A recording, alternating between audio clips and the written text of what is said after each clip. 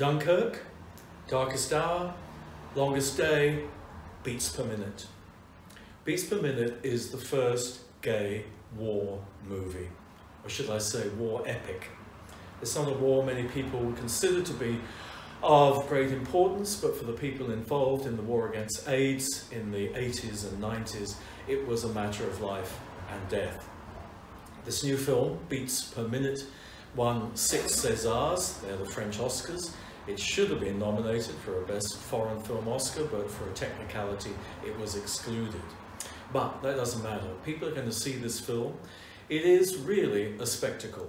It's a spectacle of intelligence, because we're seeing people under the age of 25 fighting against time, fighting against the time before they will die, which is why it's called Beats Per Minute. 120 beats per minute is the meaning of life, because either you're alive or you're dead. The young people in this film are intelligent, they're urgent, they're witty, and above all, they're sexy. Yes, this is a gay film about gay men having sex. There's no worrying about whether they're gay or not. There's nothing about running a farm in the middle of remote Yorkshire Dales. This is fully a gay men's film. Not that it excludes women, not that it excludes trans people. They are in it. Among the 20, 30, 50 characters who populate this film, which runs for 142 minutes, but personally I found every single minute packed with dramatic dynamite. This is a must-see film for a number of reasons. One, it's a historical film, recent history, early 90s, Paris, act up.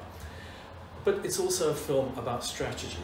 It's a film about process. It's a film about how people get things done in impossible situations, just like Churchill in Darkest Hour. The difference with Beats Per Minute is there are 20 Churchills, there are 30 Churchills, there are 30 people who are fighting seemingly impossible odds, mainly because of the pharmaceutical companies not putting the drugs on the market that are needed so desperately, so urgently to keep people alive.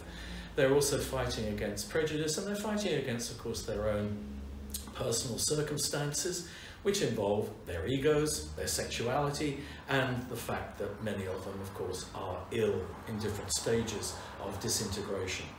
This, to me, is one of the great French films. I would put it very, very highly on a scale of a film like Z, for example, that great political film of the late 60s. This is a film that manages to mix the political and the personal to brilliant effect. All I can say is see it, see it, see it, and like me, see it again.